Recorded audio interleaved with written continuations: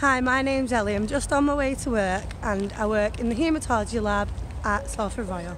So when I was in school, I always wanted to be a scientist. So when I left school and I had a baby and everything, I thought I need to do this. So I found the Prince's Trust course and then I didn't even realise the amount of opportunities they actually had.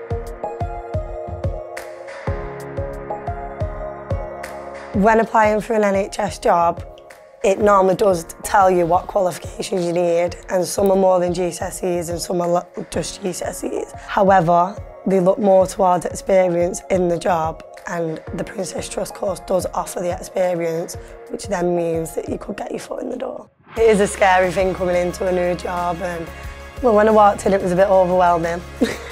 I could honestly say they were so supportive, everyone around me, and everyone's been in that position, so they all know how you feel, and everyone was just really welcoming. I definitely feel challenged in my jobs because some days I'm like, oh my God, what is this? It's amazing because the challenge makes you want to come to work and carry on. I find working for the NHS very inspiring as you're helping people who need it the most vulnerable people, poorly people, and it's just, for me, it does fill me with happiness because you know that you're making someone else's life better. So after a few years, I will hopefully become a biomedical scientist. And that's what you want to do? Yeah, definitely. For me personally, this is my life with the NHS now. I don't plan on moving anywhere. I'm staying in this job and I'm going to prosper and it's going to become my life.